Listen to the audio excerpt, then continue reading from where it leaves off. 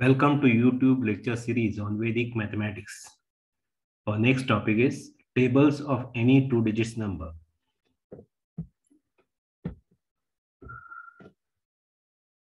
To learn this topic, you should know tables of 1 to 9 by heart.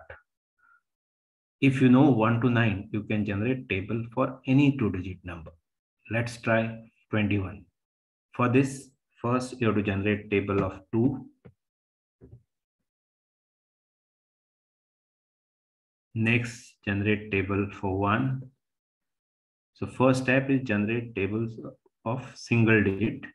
And next step, as long as there is single digit to the right, you just join 21, 42, 63, and so on.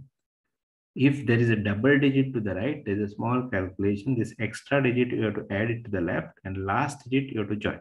So 20 plus 1, 21, and then 0. And table of 21 is ready. Let's try for 12. First step, write table of 1. Second step, second digit table of 2. Next, as long as it's single digit, just join.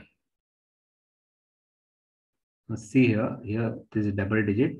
So you have to add that extra digit to the left, 5 plus 1, 6. And last, you're joining.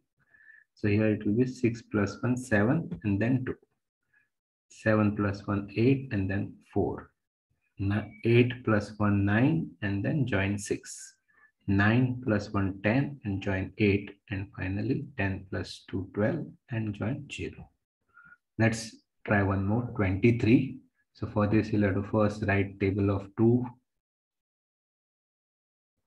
Then table of 3.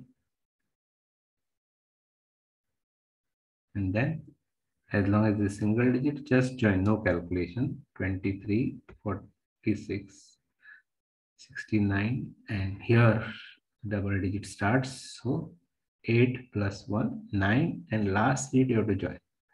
10 plus 1, 11, last digit you have to join. 12 plus 1, 13, last join as it is. 14 plus 2, 16, and last digit 1. 16 plus 2, 18, last digit 4. 18 plus 2, 20, and last digit 7. And 20 plus 3, 23, and last digit you have to join 0.